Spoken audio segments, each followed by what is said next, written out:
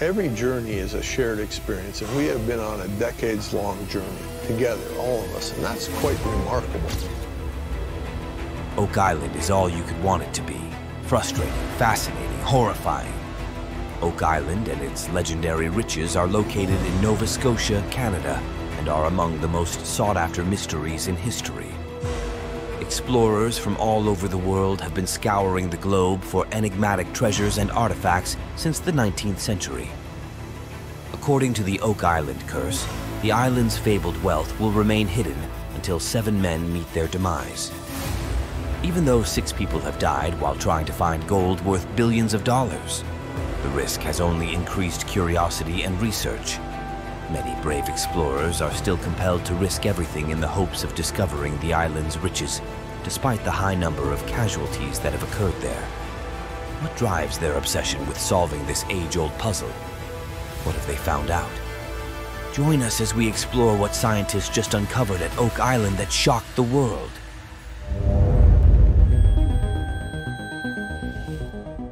A little lad found an odd depression on Oak Island in 1796. 8 years after that, a search party was sent out by the Onslow Company to the region.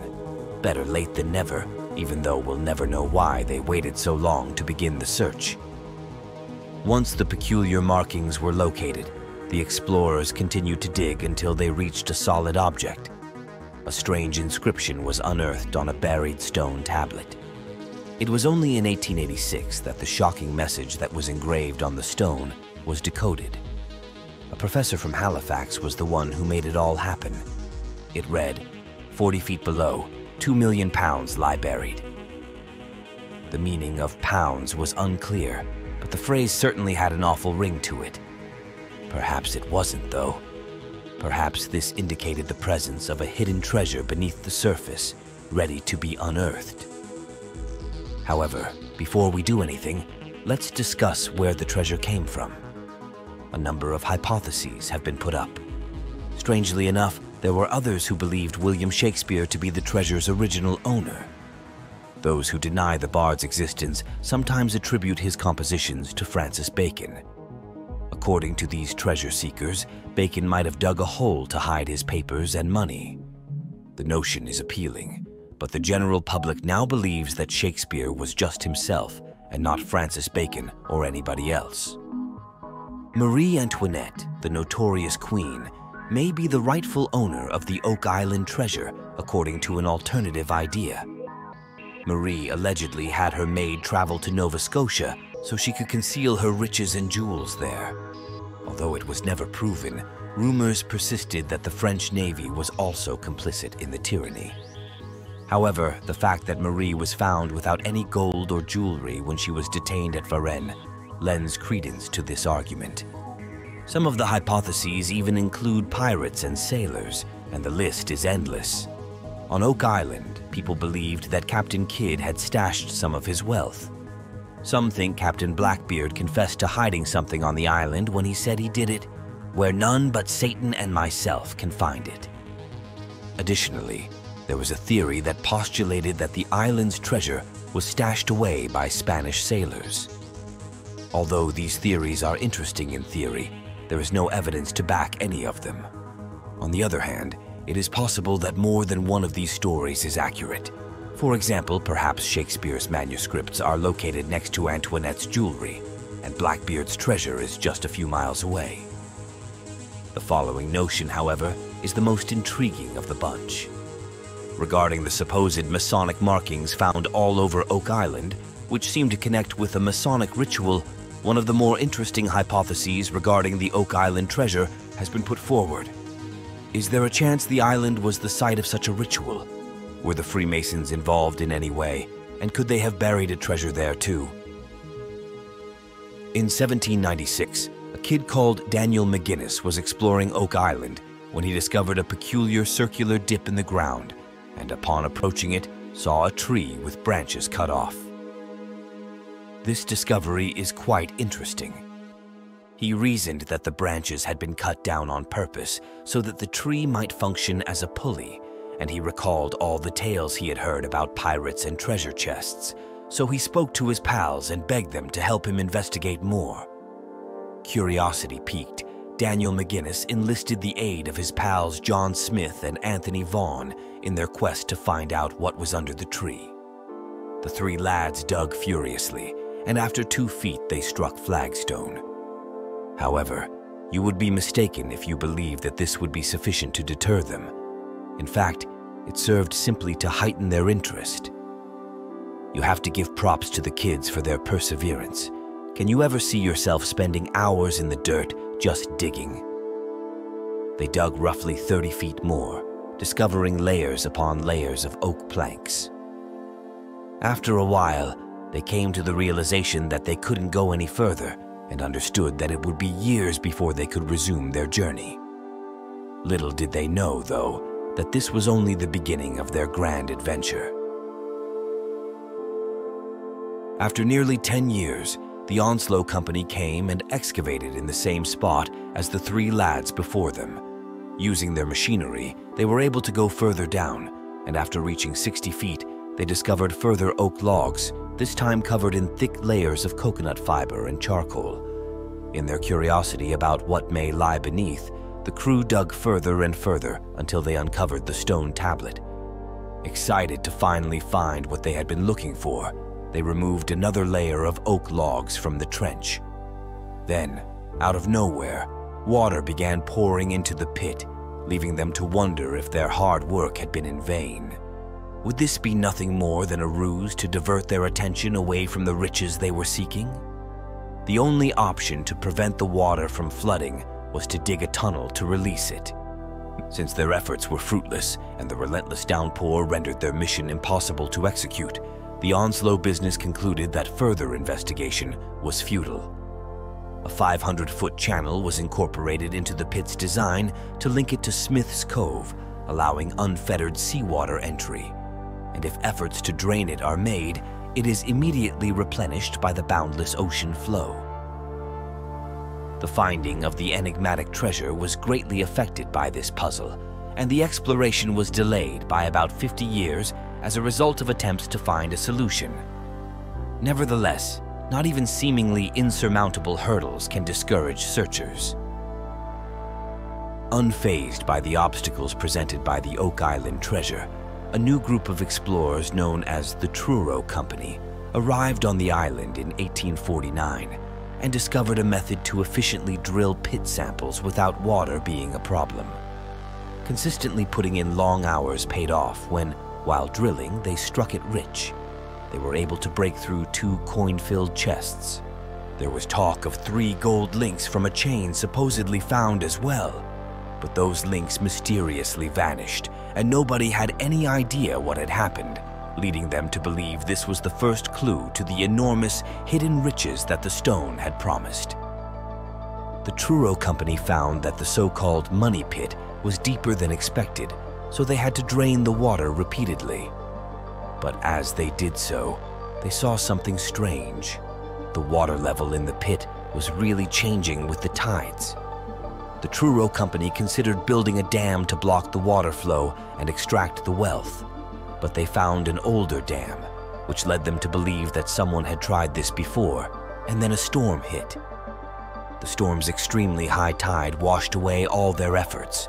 They were now in over their heads, and the project had exhausted their finances to the point that they couldn't afford to rebuild. In 1861, the Oak Island Association made an effort to solve the mystery by devoting all of its resources to reaching a depth of 88 feet in the money pit and creating a new shaft to prevent water from entering.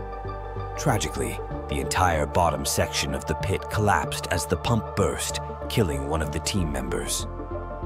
Word on the street claimed that spectral pirates were protecting the hidden gold. Another group of adventurers, at the tail end of the 18th century, took a leap of faith in their quest for glory and riches. While probing the mysteries of the money pit and Oak Island, they came upon a sheepskin parchment with letters printed on it, an eerie artifact in and of itself. The fact that they were utterly confused by its meaning was far more upsetting and aggravating. In spite of this, they were determined to keep digging regardless of the meaning of the parchment. Tragically, one of the explorers on the team, Maynard Kaiser, died just as they were nearing the completion of their objective. Maynard sadly plummeted to his death down the shaft when they attempted to raise him back to the surface. Was this an accident or part of an island curse? Even the late President Franklin Delano Roosevelt became entangled in the Oak Island riddles. Inspired by tales passed down via his family about sailing, he persisted in unraveling the island's treasure mystery right up to his death in 1945. Despite the fact that the explorers' search for the island's treasure made little headway, Roosevelt remained a member of the Old Savage group and kept tabs on all the goings-on at Oak Island. In 1939, he had intended to secretly visit the island, but weather and other international concerns prevented it from happening. A New York businessman named Gilbert Hedden, who was interested in the engineering challenges faced by the earlier explorers, became engrossed in the island's enigmatic history in 1928 after reading an article about it. Ready to put his engineering chops to use and, of course, take a chance on discovering the contentious treasure, he and his business partner Fred Blair set sail for the island. While drilling into some of the shafts, they uncovered something more fascinating than anything that had ever been unearthed before. Could this duo hold the secret to unlocking the mystery? Gilbert Hedden and Fred Blair were not disappointed in their choice to tackle Oak Island.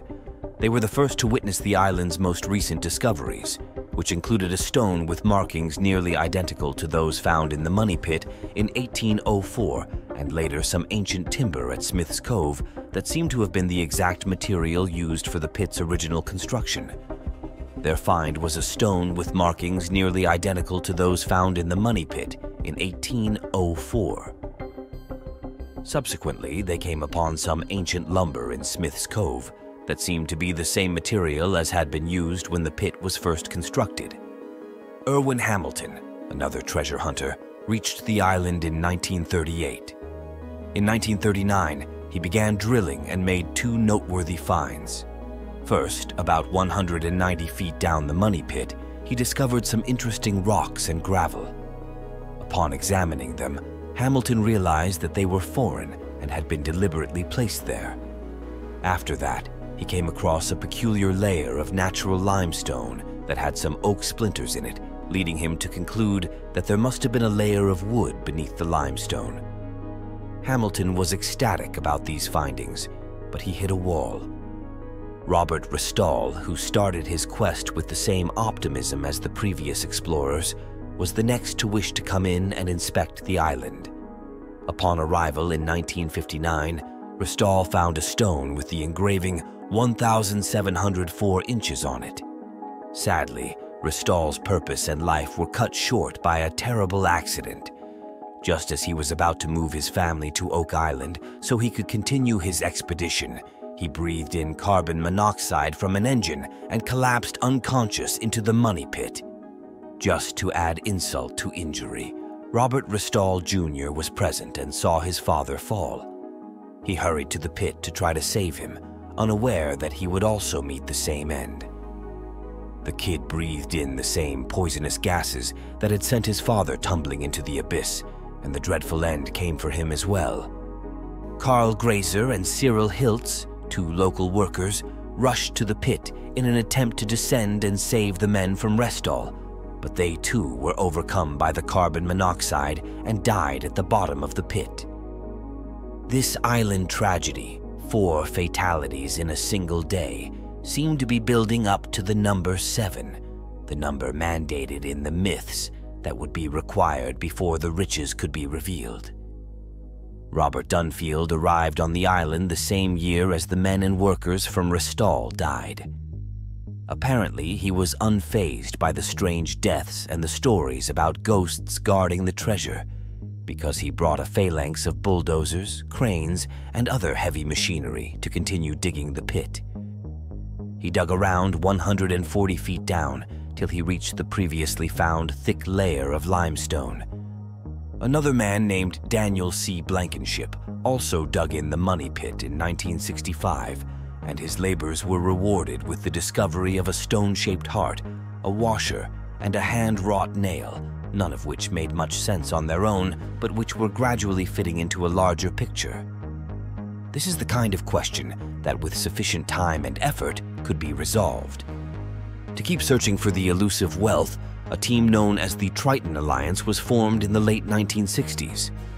They planned to deploy heavy machinery in the hopes of making crucial discoveries and, most importantly, uncovering the treasure.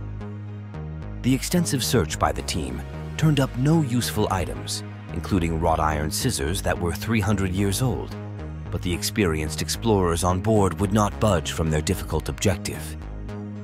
Before earlier expeditions attempted to solve the issue, new technology was accessible, and in 1976, the Triton Alliance had a fantastic notion about what they could do to try and reach a breakthrough. The explorers' perseverance paid off when they successfully lowered a camera into the pit using a borehole 10x steel tube, and the results were truly remarkable. As the camera was lowered into the cavity, the Triton Alliance was astonished to see a variety of tools and artifacts floating in the water, including leather shoes and, much to their dismay, a severed human hand. It was an incredibly eventful day for the Triton Alliance members, who were already overjoyed to find 3 containers that resembled those used for burying valuables. However, their excitement over the chests was quickly overshadowed by the discovery of human remains. In response to disturbing footage from below the shaft, the Triton Alliance dispatched divers to retrieve the objects. However, they were once again taken aback when they discovered that not a single one of the objects had been located, despite the fact that visibility had been severely impaired due to the strong current in the pit, which had caused the sand and dirt to be continually churned. The divers, who were essentially blind in their search for the objects, gave up too soon and never looked back. Tragically, the shaft collapsed minutes after the divers made the decision to go out, forcing them to abandon their work. The crew was determined to get the fascinating objects they had seen in the video footage, so they attempted to dig up the shaft once more. However, they, like many others before them, soon ran out of funding. In 1979, an episode of the TV show In Search of featured the enigmatic island, which garnered the mystery of a large number of fans both domestically and abroad, 10 years after the Triton Alliance formally concluded their search for the hidden treasure. Oak Island was becoming well known thanks to the fascinating anecdotes and startling revelations of the numerous efforts to solve the mystery. In fact, individuals from various walks of life were interested in the fabled riches and its enigmatic mysteries. Controversy arose in 1983 when the Triton Alliance and one of its members, Fred Nolan, fought for rights to various sections of the island, with a rumored £2 million buried there. The firm had sued Nolan for possession of 7 properties on the island.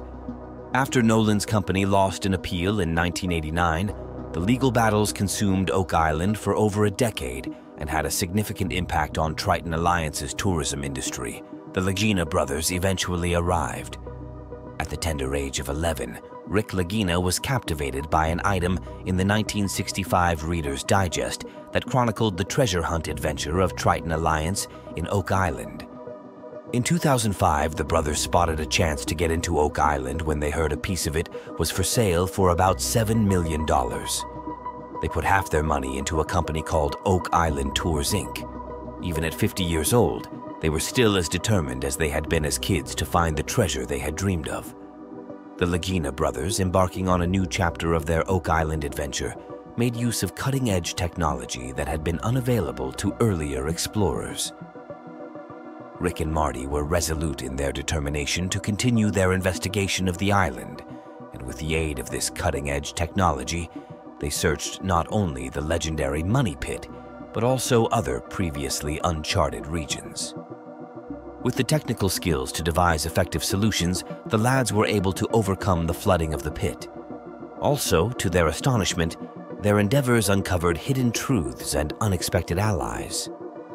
We'll just have to sit tight and hope that fresh explorers come along and try to solve the mystery.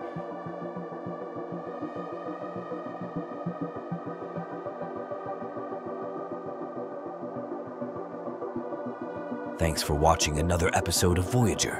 While you're still here, make sure to click the video on your screen for more mind-blowing videos about space.